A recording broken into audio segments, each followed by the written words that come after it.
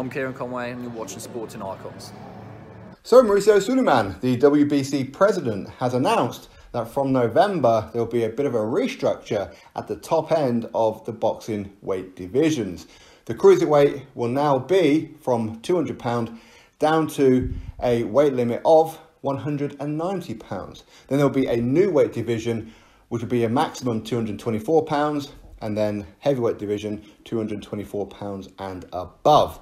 Now all this came about, and I did a video on it a couple of months ago, where Tony Bellew, who of course is the new head of the WBC committee, he came out with the idea of bridging the gap between light heavyweight to heavyweight, because going from £175 at the light heavyweight up to £200 at the cruiserweight was quite a gap. £25 is quite a gap. Of course, Tony Bellew, he knows all about that.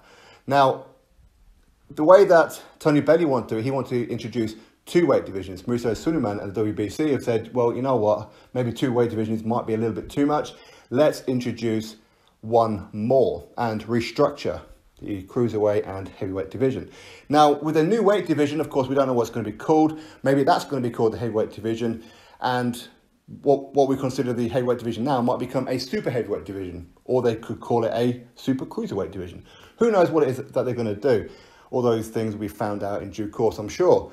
But for me, there's way too many weight divisions. Was it 17 weight divisions, I think it was, and 4 champions for each one. That's a hell of a lot of belts on the line. So by creating another one, what they're doing is, well, it's a bit more money, isn't it?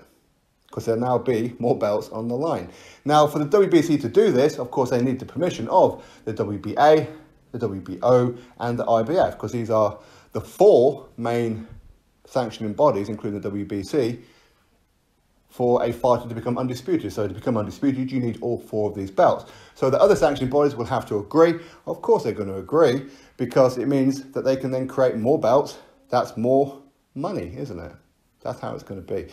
Now, with this new weight division of a maximum limit of £224, well, this would probably be ideal for the likes of Alexander Usyk, for the likes of Deontay Wilder, and quite a few other ones. So maybe that's why Deontay Wilder ducked Tyson Fury for the 3rd fight, because he knew that this was coming. Maybe, who knows?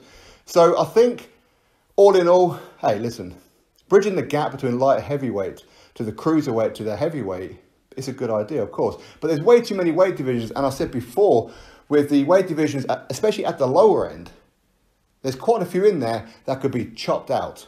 Quite a few in there where there's only like a £4 difference in between each weight. Maybe a £5 difference in between each weight. You could chop out a couple of those. A couple of them are what, £3 I think they are.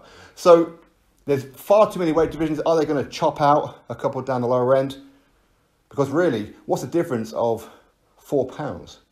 Maybe for some it's quite a lot, but really it's not too much, is it? So for me, they should look at that, but they're not going to, I don't think, because what they want to do is generate more money, and this is a good way of doing it. Now, as I said before, no idea what they're going to call it. I would presume a super cruiserweight division, I presume. But going forward, I mean, what heavyweights are out there that could possibly do this? As I said, you've got Alexander Usyk. He's a WBA mandatory. He's going to have to weigh in above £224 in order to compete for that particular belt. Deontay Wilder, he's fought at £218 in that before, £220 in that before. So that would be ideal for him. Then you look at the likes of Alan Babbage and quite a few others. So there's plenty of fights out there that could fill this weight division. That's between £190 to £224. So for me, I'm not against this idea whatsoever. Of course, you guys drop me your thoughts below. Do you agree with it? Do you agree with lowering the cruiserweight and upping the heavyweight? Do you agree with bridging the gap? Do you agree with having another weight division? Or like me, do you think that there's way too many belts in boxing anyway, and there's nothing wrong with introducing that bridging of the gap, but maybe get rid of a couple of the lower weights? Anyway, you drop me your thoughts below. Click thumbs up, subscribe, catch you all in the next video.